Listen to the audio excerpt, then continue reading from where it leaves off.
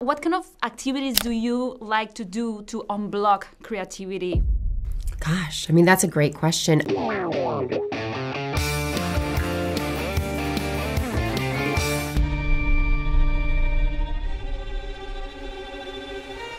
I certainly hope you dance as well as you dress.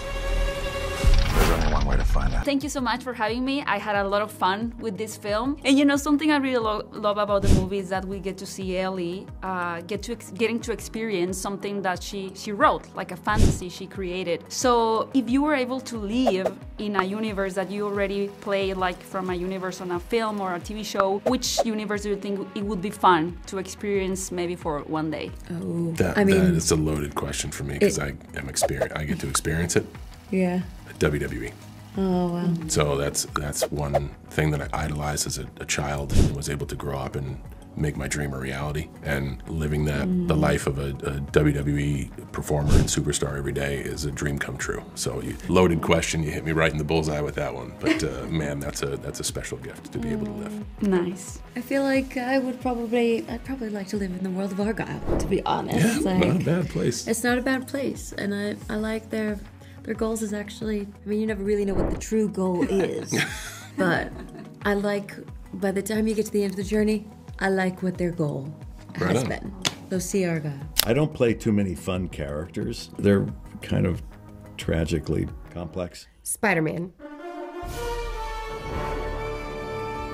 Okay. You like to play in that? Yeah. I like that.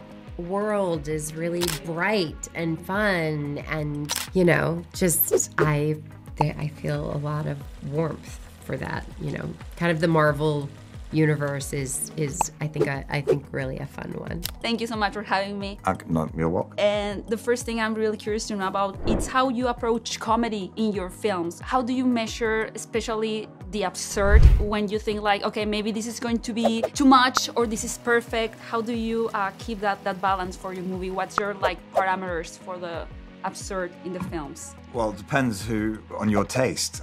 So I can guarantee there'll be some people who think we were too absurd and other people think we didn't go far enough. We do test the movies a lot, so I sit and we show it to audiences and I can tell, okay, really have gone too far, or this is getting boring. So it's a balance, but I think with this movie, this was a movie designed to be fun and to escape and to switch off and have a good time. So here we did dial it up in a few areas. I went, you know what, let's be brave. And so far, look, some people will hate it, but a lot of people are liking it, so. I really liked it. I'm one of those persons. Good. And I'm really curious to know, like, what spy qualities, like being vigilante or sneaky, do you think would help you in your work as actors? If you could take something from the espionage world that worked for your work, what would you take from them, from the spy world? Spies need to be able to transform and become different kinds of human beings, which certainly,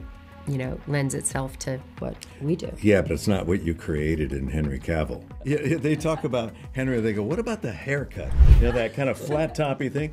And it doesn't matter. It doesn't matter what haircut you give him. He's gorgeous, right? It doesn't matter. It's like, oh yeah, he has a funny haircut. Doesn't matter. That doesn't answer your question. Yes. But it was just a thought I had. It's a nice thought. Yeah, that's right. I mean, that's the fun of it, is that there's this idea of what a spy is, which is like this James Bond kind of, you know, like perfect specimen, AKA Henry Cavill. And then Ellie encounters the real spy world, you know, Sam Rockwell, It's very different than what she imagined. For me, hands down, it would be like manipulating gadgets. It takes me a half hour to get my watch on every morning. But spies are so smooth with all their gadgets. They have a pen with a gadget in it. They don't even have to look, and they just operate everything, and they just talk to whoever is on the other end of the line. If I were to be a little bit more efficient in manipulation of gadgetry, wow, I think that would be good. That's real specific. Yeah.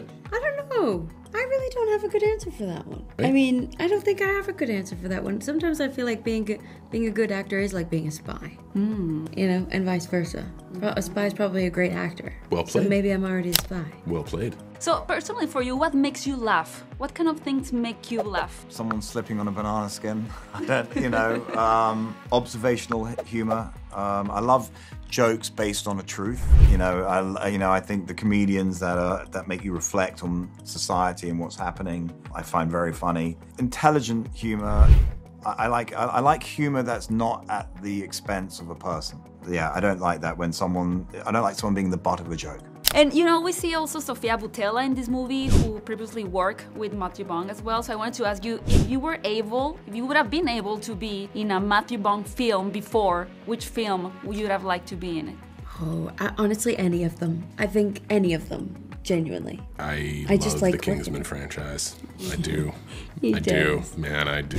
I love his work, and I admire what he does with every step of the way. Yeah. But I love the Kingsman franchise. Is that the first movie you saw of Matthew Vaughn, Kingsman? No, Kick-Ass was the first movie for me. And then, man, Kingsman affected my life. I love the Kingsman franchise. So you, any X-Men, everything? Yeah, all of them. I like his vision. He always has great vision with every single thing that he takes on. I think that's really important, It's like I have worked with some directors who function differently, but I like the way he functions, and I like the way he inspires the performances out of people, and I like how he invests in every single department and every phase of movie making. And also, I wanted to ask you, what do you think it's like one of the greatest lessons that you have learned as a director? Something that you have learned through all of these years and that you always keep in mind now before starting any new project? What have I learned?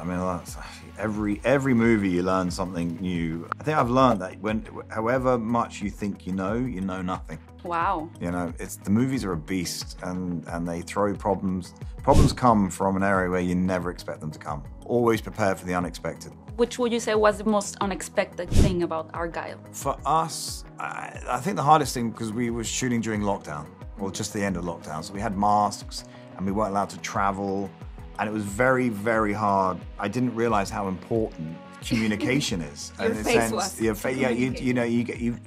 think because of Zooms and 2 years, people forgot how to be with each other. And then when you're wearing a mask, and there's like 2,000 people wearing masks, and you can't remember, and you're like, wait, have I met you before? And that was weird. So what I learned from making ARGYLLE is how important humanity is, and being human, and discussing, and when we speak, it's not just our mouths and our ears, it's our eyes, it's everything communicates.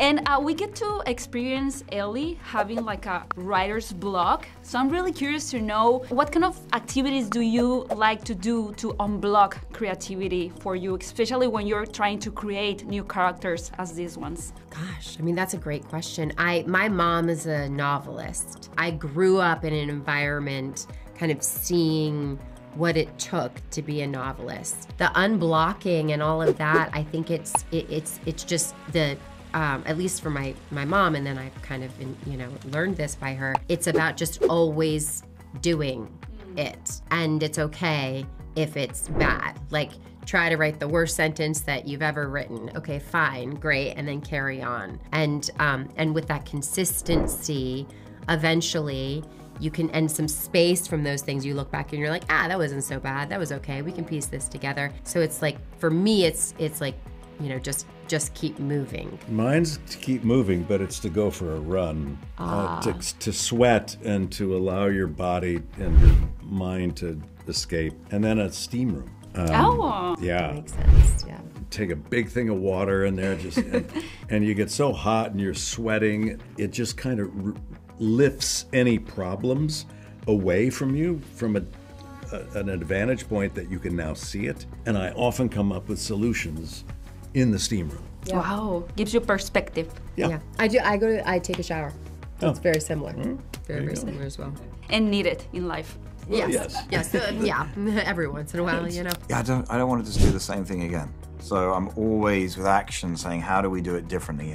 The audience, if they've bought a ticket, deserve to see something new, in my mind. So just try to do it differently. We have to respect the story, so it can't be just different for being different, but it has to tell you the story, but it should be something novel. Right. So that's what we try to do. What blew your mind from the behind the scenes, from the set of Argyle? I think certainly the scope of everything. Anytime you get onto an idea that is so big, that takes resource, and to see resource at work is special. To be on the set of a Matthew Vaughn film where it's an incredibly big idea. You get an idea of how big it is when you're on set, and then when you see it, it crushes the perception. Like, you get on set and you're like, man, they're doing some crazy stuff here. And then you see Argyle and it's like, whoa, it's another world. So it's just, he works in levels, but each level isn't any less valuable. Every level, the movie and the experience gets better and more refined, so by the time it gets to you, the consumer, it's a wonderful experience. So we were blown away on set. Yeah. But when you see the final product,